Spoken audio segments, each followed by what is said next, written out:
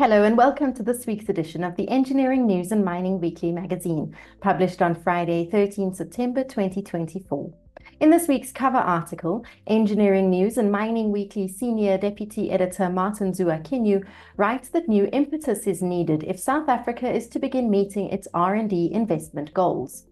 In the drive for economic advancement and global competitiveness, innovation stands as a pivotal force, with the Organization for Economic Cooperation and Development highlighting that a modest single percentage point increase in research and development spend can potentially elevate economic growth by about 0.13%.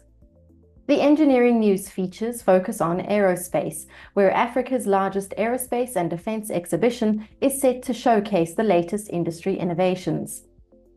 Municipal infrastructure and services, where an agency refines its project implementation processes.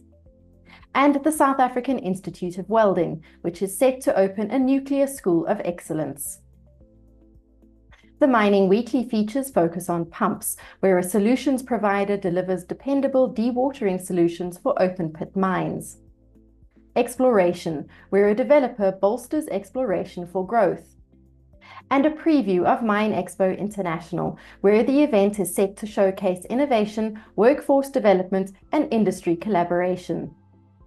This week's business leader is Christopher Patterson, the MD of Associated Energy Services.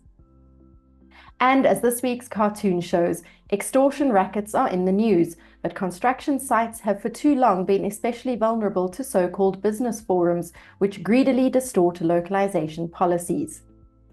We hope you enjoy this week's edition of Creamer Media's Engineering News and Mining Weekly. Be sure to subscribe to the magazine that offers you in-depth news about developments in the real economy by emailing subscriptions at engineeringnews.co.za. Happy reading and see you next time.